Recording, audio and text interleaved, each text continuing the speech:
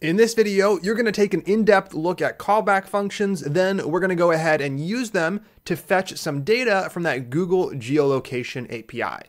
That's going to be the API that takes an address and returns the latitude and longitude coordinates. And this is going to be great for the weather app because the weather API we use requires those coordinates and it returns the real-time weather data. That's stuff like the temperature, the 5-day forecast, wind speed, humidity, and other pieces of weather information. Now, before we get started making that request, I want to take a few moments to talk about callback functions. And we have already used them. Right here inside of setTimeout, we used a callback function. In general, a callback function is defined as a function that gets passed as an argument to another function and is executed after some event happens. Now, this is a general definition. There is no strict definition in JavaScript, but it does satisfy the function in this case. Here, we have a function, and we pass it as an argument to another function, setTimeout. And it does get executed after some event, that event being 2 seconds passing. Now, the event could be other things. It could be a database query finishes. It could be an HTTP request comes back. In those cases, you are going to want a callback function, like the one here, to do something with that data. In the case of setTimeout, we don't get any data back because we're not requesting any. We're just creating an arbitrary delay.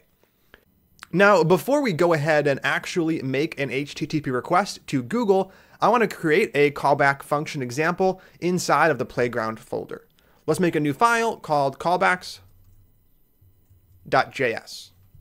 Inside of here, we're going to create a contrived example of what a callback function would look like behind the scenes. We're going to be making real examples throughout the course, and we'll be using dozens and dozens of functions that require callbacks. But for now, we're going to start with something pretty simple. To get started, let's make a variable called getUser. This is going to be the function we'll define that's going to show you exactly what happens behind the scenes when you pass a callback to another function. The getUser callback is going to be something that simulates what it would look like to fetch a user from a database or some sort of web API. It is going to be a function, so we'll set it as such using arrow function, and it is going to take some arguments. The first argument it's going to take is the ID. This is going to be some sort of unique number that represents each user. I might have an ID of 54, you might have an ID of 2000. Either way, we're going to need the ID to find a user. Next up, we're going to get a callback function. This is what we're going to call later with the data, with that user object. This is exactly what happens when you pass a function to setTimeout. The setTimeout function definition looks like this. It has a callback and it has a delay. You take the callback, and after a certain amount of time passes, you call it. In our case, though, we're going to switch the order with an ID first and the callback second. Now we can go ahead and call this function before actually filling it out. We're going to call getUser down below on line 5, just like we did with setTimeout. I'm going to call getUser passing in those 2 arguments. The first one is going to be some ID. Since we're faking it for now, it doesn't really matter. I'm going to go with 31. And the second argument is going to be the function that we want to run when that user data comes back. And this is really important. Right here, we're going to define that function. Now, the callback alone isn't really useful. Being able to run this function after the user data comes back only works if we actually get the user data. And that's what we're going to expect right here. We're going to expect that the user object, things like ID, name, email, password, or whatever, comes back as an argument to the callback function. Then in here, I can actually do something with that data. I could show it on a web app, I could respond to an API request, or in our case, I can simply print it to the console. Console.log user. Now that we have the call in place, let's go ahead and fill out the getUser function to work like we have it defined here. The first thing I'm going to do is create a dummy object that's going to be the user object. In the future, this is going to come from database queries, but for now, we'll just create a variable user, setting it equal to some object. Let's set an ID property equal to whatever ID the user passes in, and we'll set a name property equal to some name. I'm going to go ahead and use Vikram. Now that we have our user object, what we want to do is call the callback, passing it as an argument. Then down here, we'll be able to actually run this function, printing the user to the screen. In order to do that, we would call the callback function like any other function, simply referencing it by name and adding our parentheses like this. Now, if we call it like this, we're not passing any data from getUser back to the callback. In this case, we're expecting a user to get passed back, which is why I'm going to specify a user right here. Now, the naming isn't important. I happen to call it user here, here, and here, but I could easily call this user object and user object here. All that matters is the argument's position. In this case, we call the first argument user object, and the first argument passed back is indeed that user object. With this in place, we can now run our example. Over in the terminal, I'm going to run this using Node. It's in the playground folder, and we call the file callbacks.js. When I go ahead and run the file, right away, our data prints to the screen, and this is awesome. We've created a callback function using synchronous programming. Now, as I mentioned, this is still a contrived example because there is no need for a callback in this case. We could simply return the user object, but in that case, we wouldn't be using a callback, and the whole point here is to explore what happens behind the scenes, how we actually call the function that gets passed in as an argument. Now, we can also simulate a delay using setTimeout. So let's go ahead and do that before going into a real-world example. Right here, I'm going to use setTimeout just like we did before. I'm going to pass an arrow function in as the first argument. And I'm going to go ahead and set a delay of 3 seconds using 3000 milliseconds. Now, I can take my callback call, delete it from line 10, and add it inside of the callback function. Callback, user. Now we're not going to be responding to the getUser request until 3 seconds have passed. Now this is going to be more or less similar to what happens when we create real-world examples of callbacks. We pass in a callback, some sort of delay happens, whether we're requesting from a database or from an HTTP endpoint, then the callback gets fired. If I save callbacks.js and rerun it from the terminal, you can see we wait those 3 seconds. That's the simulated delay, and then the user object prints to the screen. This is fantastic. This is exactly the principles that we need to understand in order to start working with callbacks. And that is exactly what we're going to start doing right now. Now, the request that we're going to be making to that geolocation API, it can actually be simulated over in the browser before we ever make the request in Node. And that's exactly what I want to do to get started. This is going to require you to type a kind of long URL, but hopefully you only have to type it once because it'll be saved in your browser history. So follow along for just a second. https://maps.googleapis.com.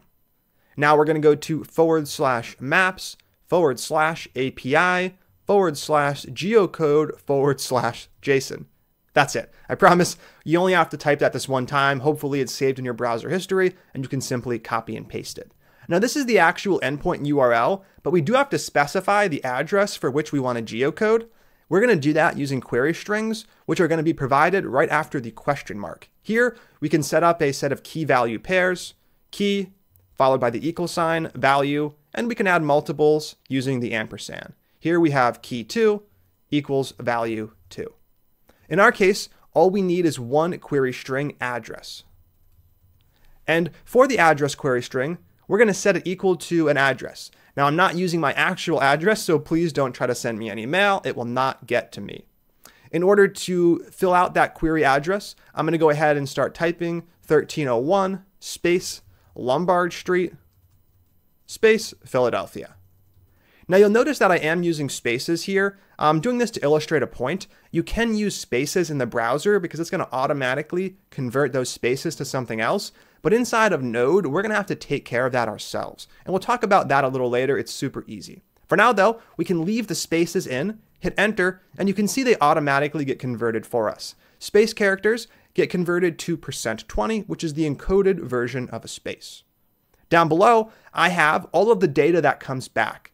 Now, I'm using an extension called JSON View, which is available for Chrome and Firefox. I highly recommend installing JSON View. You can even take a moment to pause the video, install it for your browser, then refresh the page, and you should see a much nicer version of your JSON data. It lets you minimize and expand various properties. It makes it super easy to navigate.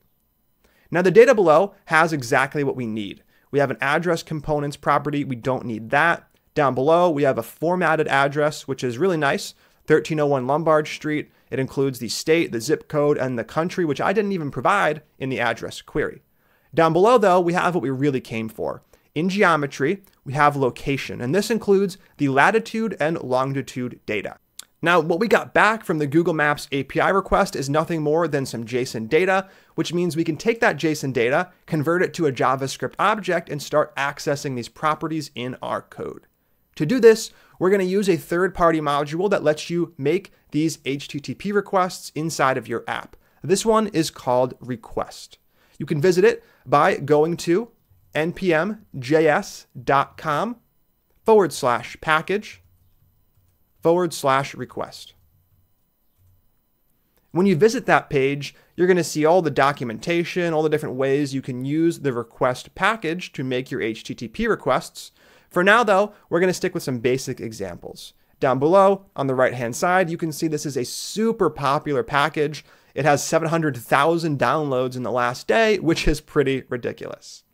In order to get started, we're going to install it inside of our project, and we're going to make a request to this exact URL. To do this, let's go to the terminal first and install the module using npm init first to create that package.json file. I'm going to run npm init and use enter to use the defaults for every single option.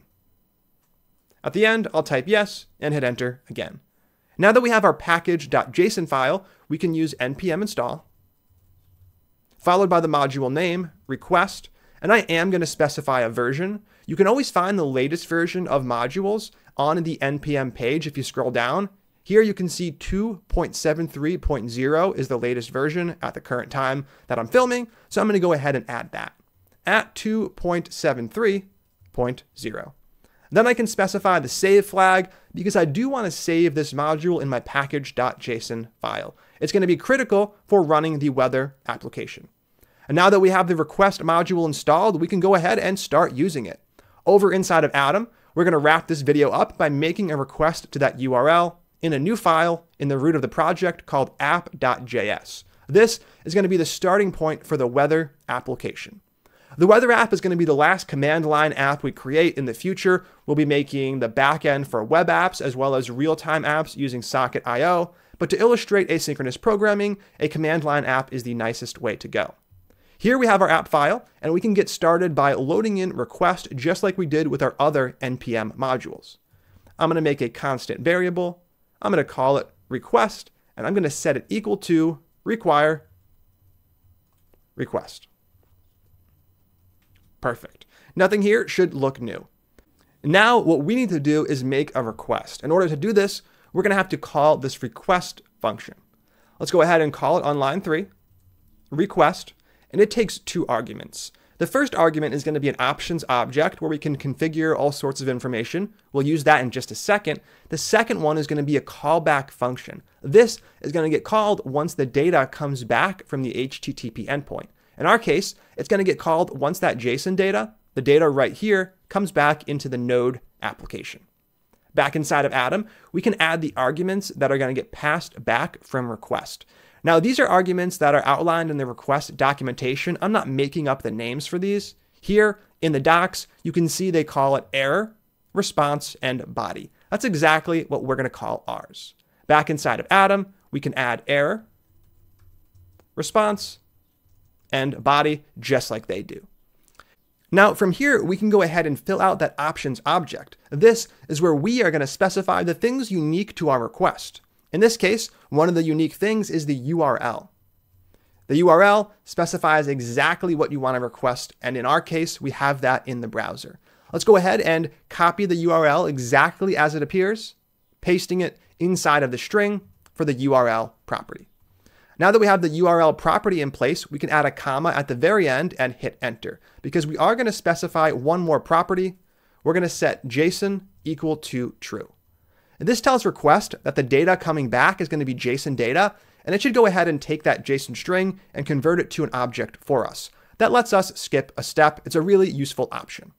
With this in place, we can now do something in the callback. In the future, we'll be taking this longitude and latitude and fetching weather. For now, we're simply going to print the body to the screen. Console.log, printing body. Right here, I'm going to pass the body argument into console.log. Now that we have our very first HTTP request set up and we have a callback that's going to fire when the data comes back, we can run it from the terminal. To do this, like you might expect, we're going to use Node and we're going to run that app.js file. When we do this, the file is going to start executing and there's going to be a really short delay before the body prints to the screen. As you saw, it really wasn't that long, maybe a fifth of a second, maybe even less. And what we get back is exactly what we saw in the browser. Some of the properties, like address components, show object in this case because we're printing it to the screen, but those properties do indeed exist. We'll talk about how to get them a little later. For now, though, we do have our formatted address right here. We also have the geometry object, the place ID, and types. This is what we're going to be using to fetch the longitude and latitude and later to fetch the weather data.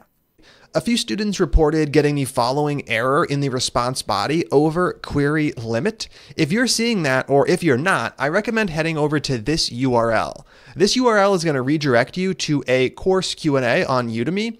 In one of my replies, I list out a guide for how you can fix it. Now, I recommend doing this even if you're not getting any error right now and you are seeing the expected output. That's going to make sure that you don't run into any issues in the next several videos. All right, that's it for the update. Let's dive back into the regular video. Now that we have this in place, we are done. We have the first step of the process complete. We've made a request to the Google geolocation API, and we're getting the data back. We'll continue on creating the weather app in the next video. I am super excited to get started building it out, so stay tuned. I will see you soon.